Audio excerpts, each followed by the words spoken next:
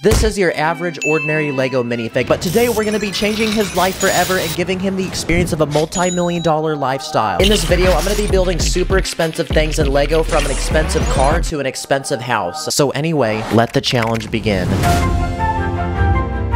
Our first step is to become rich. We need that ching-ching. And since this video is only 8 minutes long, how are we gonna do that in a very quick manner? Let's start with business number 1. A movie theater snack shop that sells overpriced popcorn. That's $37. Awesome! We all know to afford movie theater popcorn, you either have to be Jeff Bezos or willing to sacrifice your monthly rent. Another business we can start for him is being a Twitch streamer. Here's a dual screen gaming computer, some G Fuel, and just like that, our minifig is already screaming into his mic, cranking 90s on sweaty players in Fortnite, racking up hundreds of dollars in donos. Can we get some W's in the chat? And now that he's famous, everybody wants to take their B-reel with him, so we can just charge money for that. We'll also have him sell NFTs, sneakers, and his left kidney. At this point, our minifigure is profiting so much that it's time to get him his first paycheck. So we need to get him a bunch of LEGO money. Okay, so I searched the internet, and this one guy is selling 24,000 of these green $100 bills. So I'm gonna go ahead and order 1,000 of these. Mom, please don't get mad at me. See you guys in 1 week. I waited 1 week, then it came in the mail. I've never seen this much LEGO money in person. So we have 1,000 $100 bills, which means you're looking at $100,000 in LEGO money. It's like massaging my hand right now. And with this much LEGO money, I think it's about time we go celebrate and spend some of it.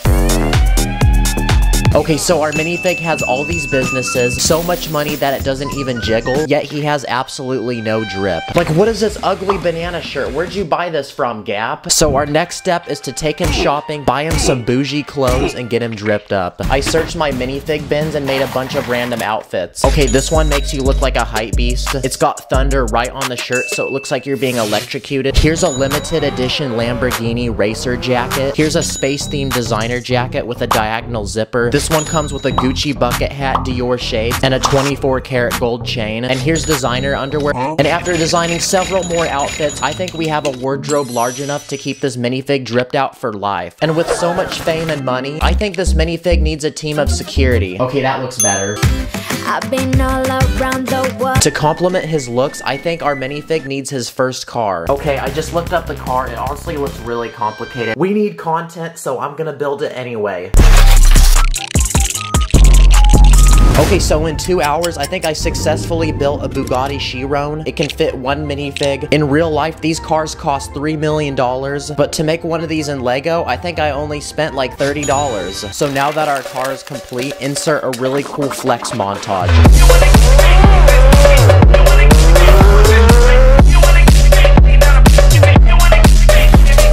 Honestly, I don't feel like one car is enough of a flex, so I say we make a second one.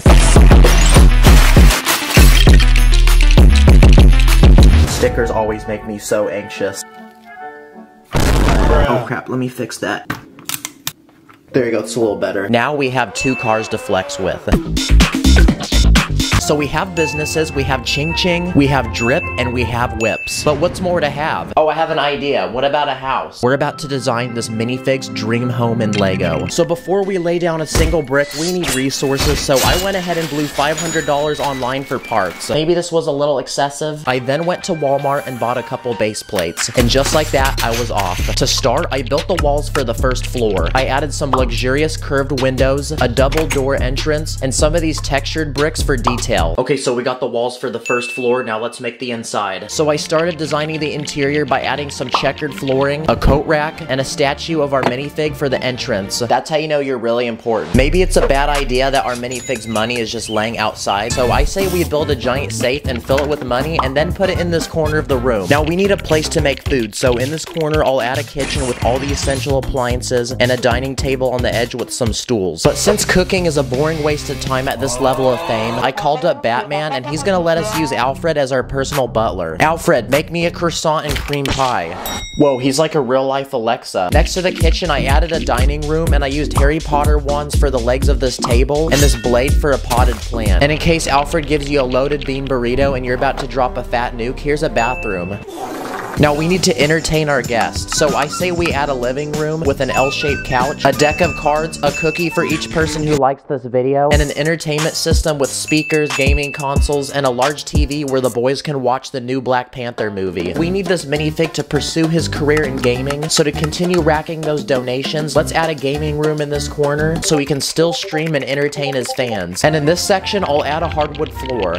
Uh-oh, I just broke a brown piece. Because to flex on any new guests that come, here's a small room that displays some of his most rare NFTs, sneakers, and even a replica of his left kidney. And I think it's about time we can move to the second floor, so just like that, I slapped on a staircase and started building the second floor. I made sure to leave a hole for the stairs. I then built the walls and used the same design as the first floor. Our minifig needs a place to sleep, so let's start with the master bedroom. Here's a king-sized bed, 2 tables, and one of those really relaxing massage chairs. We can also design a master bathroom with an indoor jacuzzi. Very, very luxurious. Then I'll build a wall and add some weird artwork, which likely means it's expensive. And this guy keeps falling down the stairs, so let's go ahead and add some railing up top.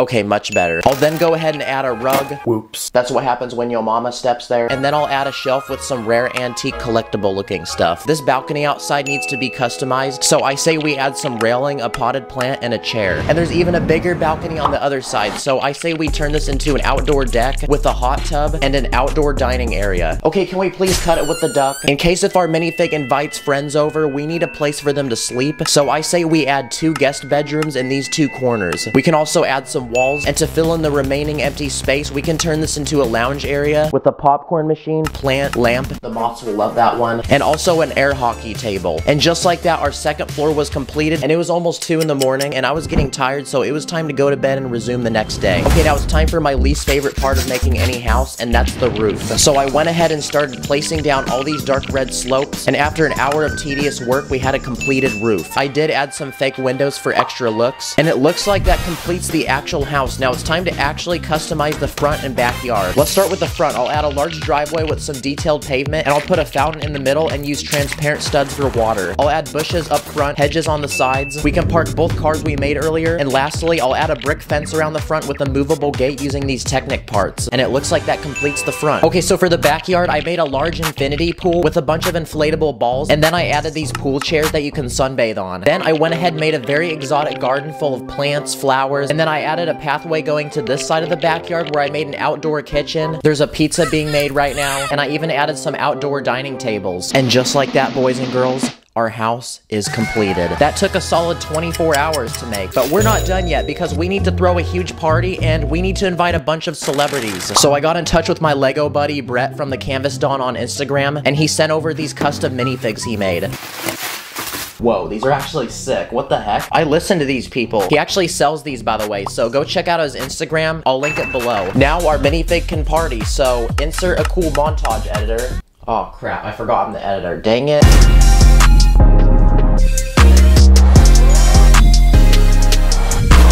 So we've given this Lego man all these riches, but in the end, money can't really buy happiness. So there's one final step we have to do. Let's teach this minifig what life really means.